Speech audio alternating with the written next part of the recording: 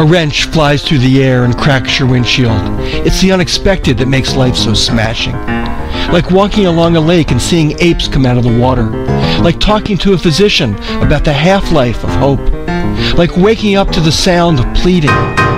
There are many ways to begin to die, but one is not surprise. We all have an aging relative who offers in his handshake the strength he still pretends. Mine was married to a petty woman of endemic energy. They sired your most obnoxious cousins.